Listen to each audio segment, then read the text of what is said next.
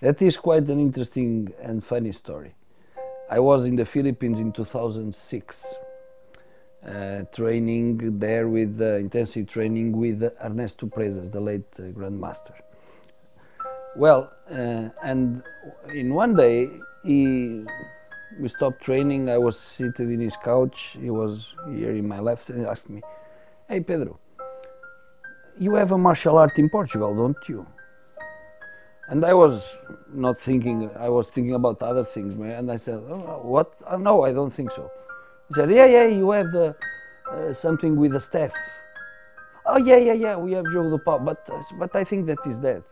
I think, but I think it's not. And I heard some stories because my third grandfather, or fourth, was Portuguese origin. And there is some story I heard in the family. "Really?" Yes, check that out.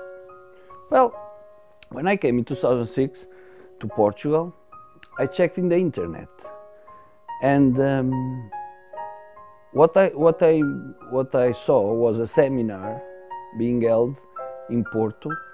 I arrived in September. That was in October, with Luís Preto, about Jogo Do Pau, not Jogo Do Pau as a staff, but the Lisbon version from Mestre Nuno Russo, that uses a staff and uses also stick. They also have stick fighting.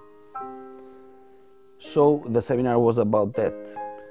So I went with some friends. We went there to check Luís. Later we became more close friends. And that was my first, let's say, contact with something that came from Jogo Do Pau. Okay. Later, the stories I heard about Jogo Do Pau were always about Jogo Do Pau, because I live in the north. Jogo Do Pau is in the south. It's in Lisbon, and the Master Nuno Russo is the one that organized all the material of Jogo Do Pau. He trained with old masters back in the 70s, in the 80s, etc. And he trained also in Lisbon. So he came out with a system that incorporates all the good things about different Jogo Do Pau schools. That was the thesis I heard. So in my head, Jogo Do Pau was pretty dead in the north.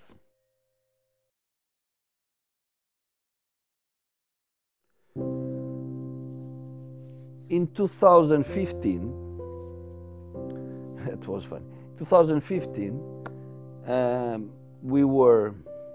had a friend here, and he was in the airport about to leave to Sweden, and he asked me, by the way, do you know something about Jogo Do Pau here in the north? I said, I don't know. I heard it's dead, or they don't do it anymore, maybe some old people, I don't know. Yeah, but you are not sure, are you? No, I'm not sure. Well, why don't you check it out? Well, I don't know. Let's see. But that question stayed in my head. And the next week, I went to internet again, checking for Jogo Do Pau schools.